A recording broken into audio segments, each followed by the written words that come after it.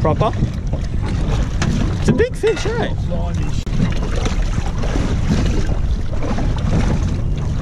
Just got a big thready. Is that a lure in its mouth, or is that Crab or something? Let's see. It's not a lure, I don't think. Let's go back down. There's something in its mouth.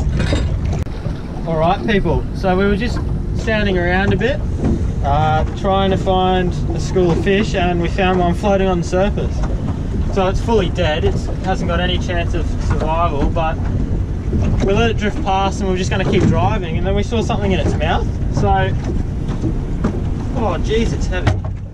We thought at first that it might have died from someone trying to release it, but I think it's just scoffed down something way too big. It's choked.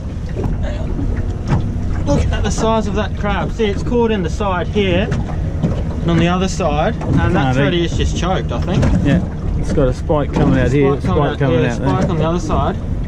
Whole sand crab down the gob, and that thready, massive thready, has just bitten off more than it can chew.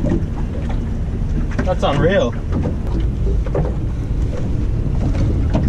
You can see the spike from the crab coming out that side and the spike coming out that side and stopped it from swallowing it. Yuck. It's well and truly lodged in there, the crab. Yeah. There we go. There we go. So that whole thing was down in its mouth there and stuck, and it's just choked.